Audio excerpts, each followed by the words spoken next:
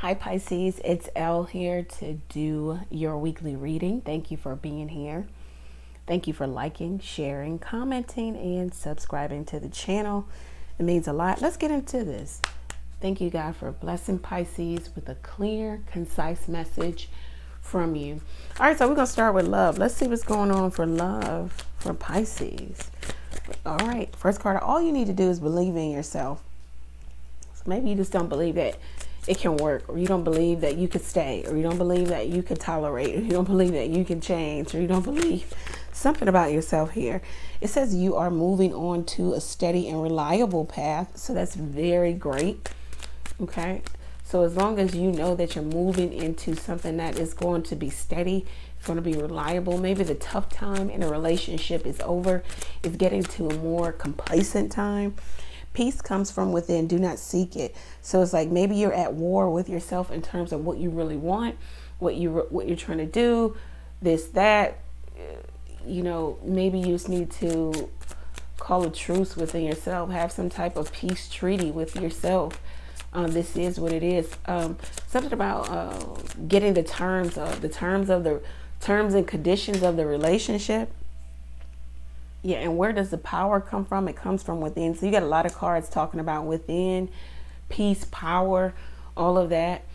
You just need to know that you have all that you need to manifest the relationship, the love that you deserve. Yeah, it says when you meet your soulmate, you feel calm, anxiety, and no agitation. Maybe you're questioning if someone is your soulmate here. Or vice versa. This is what someone you're dealing with is. Are you questioning if this is a long-term relationship, or even if you really want that with anyone here?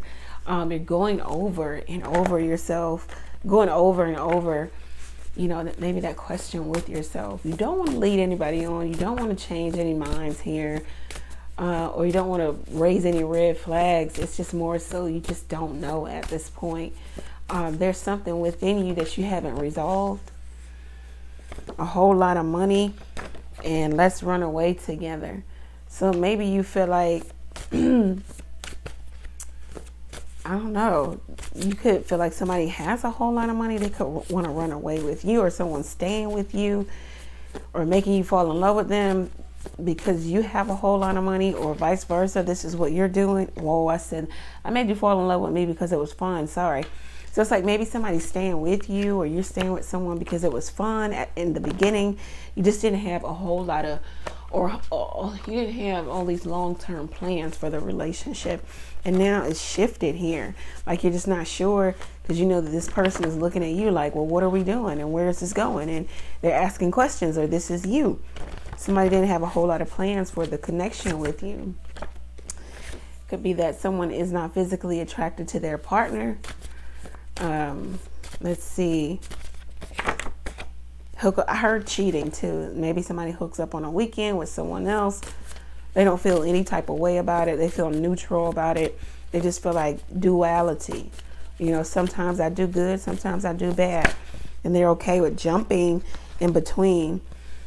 Somebody's health could be declining. Somebody is not doing good magic. They could be doing something that's not so great.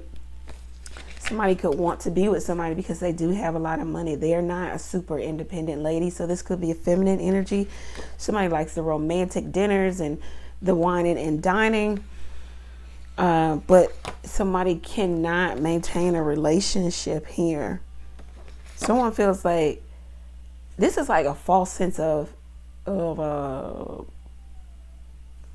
heard like mirror magic, or somebody could be doing magic or spells here, because we had the white witch coming up in reverse. Someone's doing magic that is just not good, and it could be that someone's trying to make someone see someone as absolutely gorgeous, but how they really are is not gorgeous, not stunning, not breathtaking. Somebody could be seeing somebody in their true light here.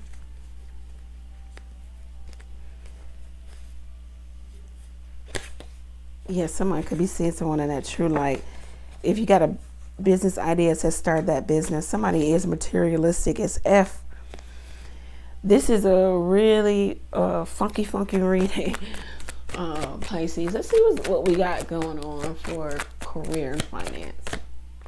Yeah, you got some ideas of how to bring in more money with the Page of Swords. It says move on those ideas. Do your research, your marketing research, whatever research you need to do.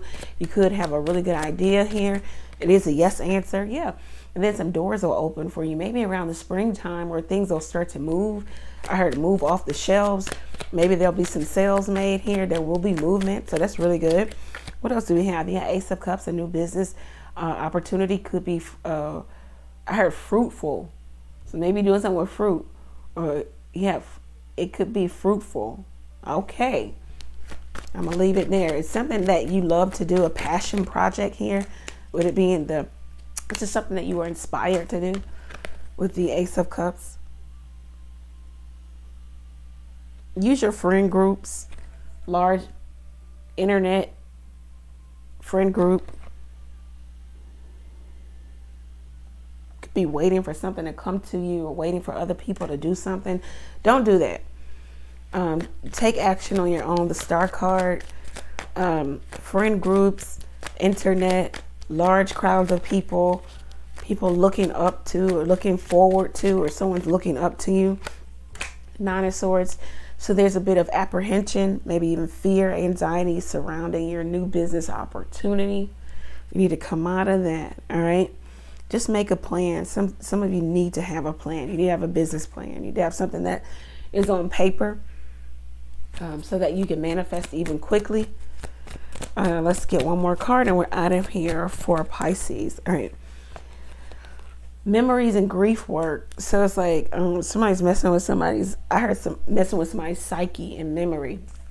Also, this could be somebody doing like spells in terms of somebody's memory and their psyche, not allowing someone to heal, to move forward, to go through that grieving process.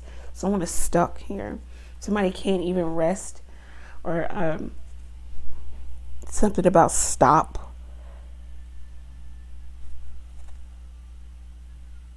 Someone can't rest and someone can't let something rest. There is no forgiveness. It's not, someone is not in a place of forgiveness right now. They keep remembering, or the memories keep resurfacing, so that there is no healing process. And it could be that you're lovesick over someone, or them over you.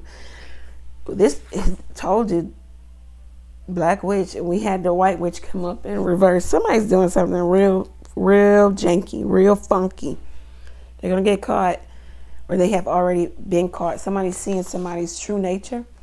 This is what I have. If it resonates, let me know how it resonates for you down in the comment section. Go over to the website, book there, ask a question or two by texting it to the number below. Come learn the tarot with me. Tarot classes are linked below. You can also check me out live every Tuesday, Thursday, and Sunday night, 9:30 p.m. Eastern Standard Time. Thank you guys. Many blessings to you. Take care.